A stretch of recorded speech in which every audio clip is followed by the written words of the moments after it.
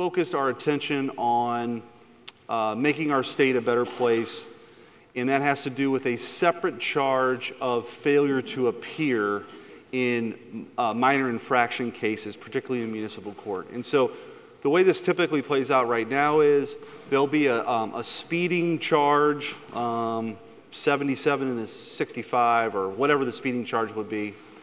And a lot of these courts are held at night. Life happens, somebody doesn't show up. Or in some of the courts, maybe where kids weren't allowed, somebody's making the decision between a babysitter or paying a fine, and they miss a court date. They miss an evening court date. And what happens currently in a lot of places, which is authorized under law, is that a separate charge of failure to appear is tacked onto the original charge of whatever that is.